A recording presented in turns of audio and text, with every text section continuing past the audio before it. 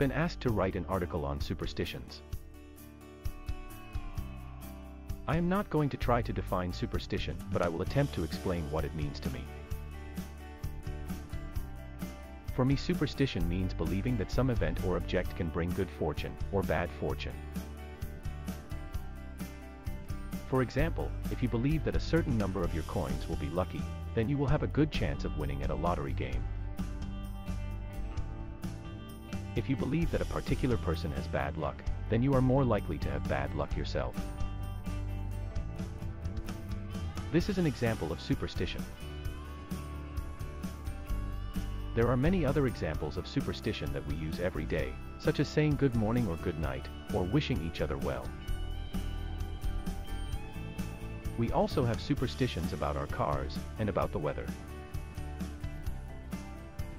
If you think about superstitions, you will find that they are everywhere.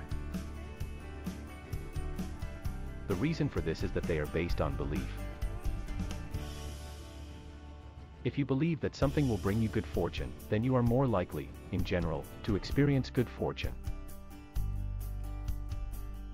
Many people believe in luck, and there is no reason why you should not believe in it either.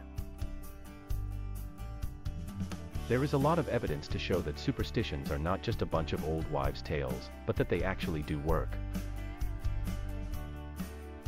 It is important to understand that superstitions are based on belief, and that if you believe in them, then you will tend to experience what you expect.